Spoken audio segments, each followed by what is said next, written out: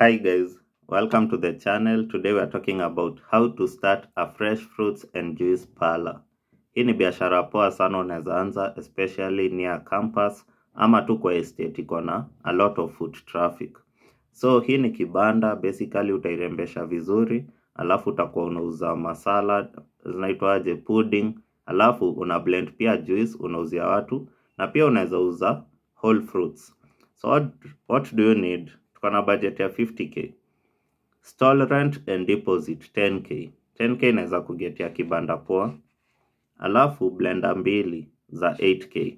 That's 4000 each. Blender poa, blender strong.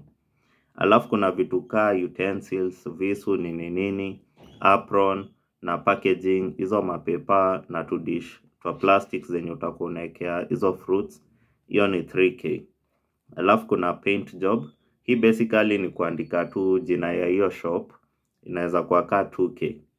Initial stock hapa tuko na 5k. Remember, hii ni biashara unaanza, hauna clients. Hawezi enda ununue watermelon 10 uweke hapo, sijui avocado ngapi. Unaanza kidogo kidogo cause fruits ni vitu perishable.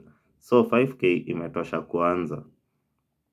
Alafu business permit ndo kanjoa squares 5000 shillings.